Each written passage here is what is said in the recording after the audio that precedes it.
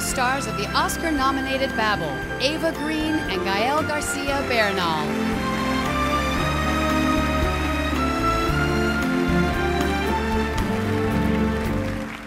Good evening. At the heart of any great film, there is a great story. Whether long or short, it's what you do with it that counts. These 4 documentaries told the real stories of people dealing with very different challenges. Living in poverty, coping with AIDS, overcoming physical handicap, and striving to realize a dream. And the nominees for Best Documentary Short Subject are The Blood of Yingzhou District, Ruby Yang and Thomas Lennon, Recycled Life, Leslie I. Works and Mike Ladd, Rehearsing a Dream, Karen Goodman and Kirk Simon, Two Hands, Nathaniel Kahn and Susan Rose Baer. And the Oscar goes to...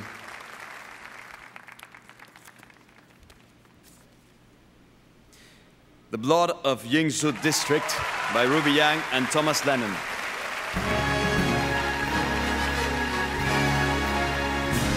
This is the first Academy Award and nomination for Ruby Yang. The first Oscar win and second nomination for Thomas Lennon.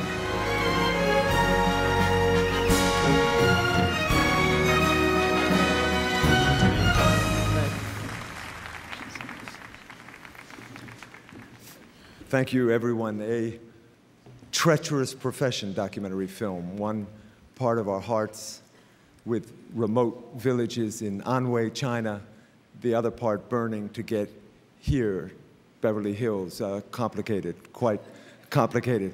Our thanks to Yingzhou and Li Shiguan, Joan Gantz Cooney, our Chinese-American supporters, the Star Foundation, Sheila Nevins of HBO, Zhuge, Chungma, the whole Chinese crew, and most importantly, Zhang Ying, who let us film her work. 感谢所有的抗癌英雄，还有支持我们的朋友，谢谢。 In case you're wondering where he's been, here he is, Jerry Seinfeld.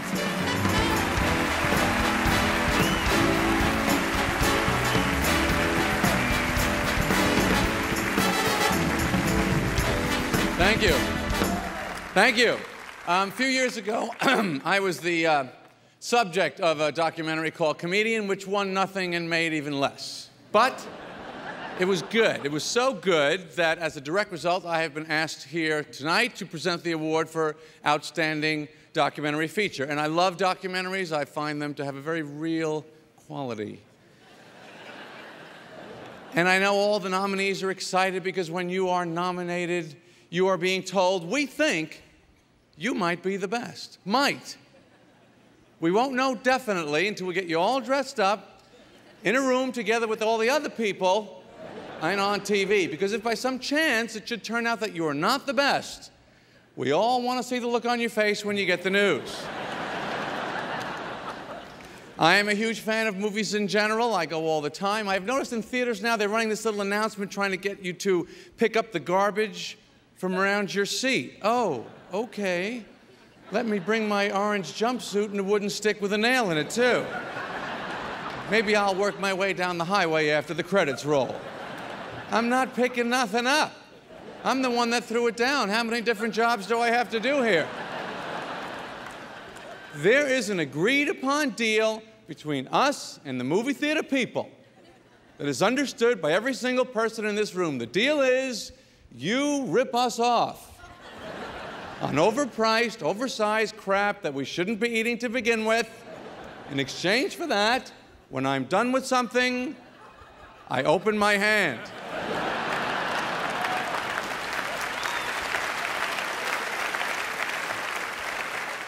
Not sticking my hand down into a dark hole and trying to pry out 3 goobers that have been soda welded there since The Shawshank Redemption, which is not a nominee this evening, but these 5 incredibly depressing movies are.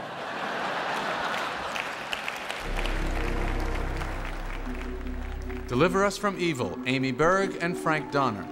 An Inconvenient Truth, Davis Guggenheim. Iraq in Fragments, James Longley and John Sinow.